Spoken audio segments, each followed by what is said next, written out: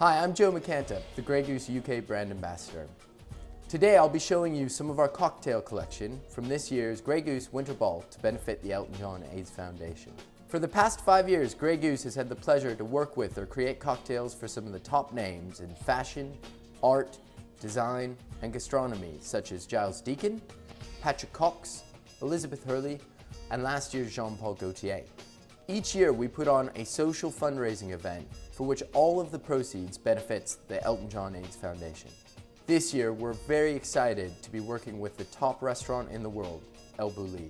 We're also working with revered shoe designer Christian Louboutin, top British fashion designer Jonathan Saunders, as well as the acclaimed artist Mark Quinn. The cocktails we are creating are an exploration of the architecture of taste, and each one captures the spirit and the personality of the character they were created for. I'm going to show you El Bulli's molecular take on a classic vodka martini. This uses El Bulli's trademark of combining both precision with theater to give an overall gastronomic taste experience for the guests. Now I'm going to be using some liquid nitrogen, so I would not recommend trying this at home. What we're going to do first is we're going to start off with some fresh vanilla. So what you can do is just cut a slit into the vanilla pod so that you get a little bit of the oil and the scent of it right around the rim of the glass. Once we've done that, we have another El Bulli trademark, which is a spherification technique. What we've done is we've taken some green olive puree and we've made it into a sphere using algin and a bit of calcium. So this should explode into the mouth when the guest eats it. Once we've done that, we'll make a signature Grey Goose vodka martini, starting off with some Nolly Pratt dry vermouth and a bit of good quality ice. And what we're going to do is we're going to rinse that ice with a little bit of the Nolly Pratt. Give it a tiny bit of a stir. We'll just strain out that vermouth so you get just the right amount. Now, the most important ingredient, which is Grey Goose vodka. We'll use 75 mils of Grey Goose. And again, give it a bit of a stir. And that gives some dilution. You got the vanilla, you have a little bit of the olive in there. Now we're going to give it a final chill with the liquid nitrogen. And as you pour it in, the liquid nitrogen works its way over the top of the drink, getting the glass nice and cold as well. And finally, we're just going to slide our pick neatly underneath the olive. And there you have a unique twist on a classic.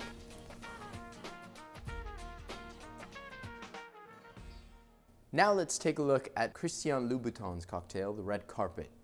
Now this was created to reflect the iconic use of the red sole on the bottom of his shoes, but it's also representative of his taste. We'll start off with some lovely French raspberries. Next, we're going to put in a splash of a very interesting ingredient, which is a Himalayan goji liqueur. About 15 mils of fresh squeezed lemon juice. Now Christian personally asked for ginger in his cocktail because it's one of his favorite ingredients. So I'm going to put just a slight teaspoon of freshly grated ginger. We'll add in now some cherry juice, which is made from French Montmorency cherries. We're going to muddle that all up. Next, we're going to add one of the most important ingredients, the Grey Goose Les Citrons. We're using a 35 ml measure of Grey Goose Les Citrons, some crushed ice, and all of our ingredients are mixed. I'm not going to shake because we're going to let all of that crushed ice do the diluting for us.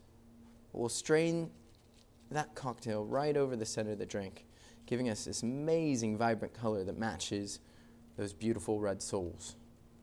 Now, we've created a great little garnish, which is just a signature kind of maraschino cherry with that lovely red, and we've pierced it with an embroidery needle and some thread.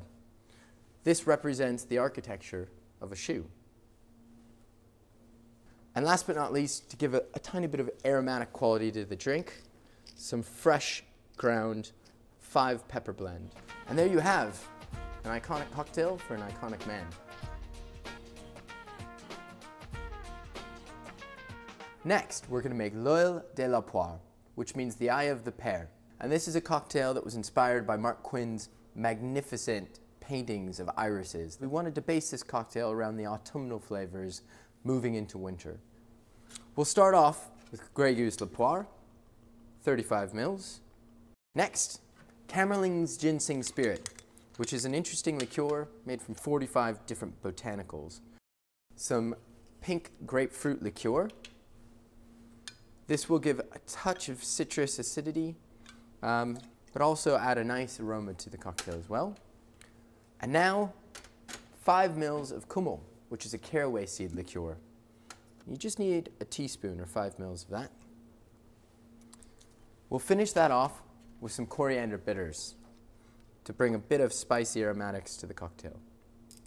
We're going to fill our mixing glass with a bit of ice and give it a nice stir. So now for the magic, and also to represent a bit of architecture, the architecture of taste and the architecture of a cocktail, we've used a lovely ice orb which we've placed into the glass, and our glass is sitting on top of one of Mark Quinn's images that we've reproduced. As we strain the cocktail over the ice orb, guests will then be able to take a sip of the beautiful autumnal cocktail and actually see this image magnified through the ice orb. Last but not least, we're just going to get some grapefruit and we're going to zest it over the top of the drink, which gives a nice citrusy note, kind of top note to lift the drink up with. And there you have the Mark Quinn L'Huile de la Poire. It's a beautiful drink, a striking image, and will be a fantastic addition to the collection of cocktails for the Grey Goose Winter Ball. Now let's take a look at Jonathan Saunders' cocktail, the Blueprint. Taking its cue from Jonathan's groundbreaking use of bold colors and interesting prints, this cocktail is designed to be both playful yet also sophisticated. So we're going to start off with some fresh lemon juice, about 20 mils, and a bit of gum syrup. And then we're going to add in the lovely Grey Goose L'Orange, 35 mils of Grey Goose L'Orange. We've actually used one of Jonathan's prints to do a bespoke design around this glass. And we're going to add a flash of color with some bittered saffron sugar right on the rim of the glass. Filling the glass then with a bit of crushed ice. Now we're going to fill up our shaker with some cubed ice. Give it a good shake.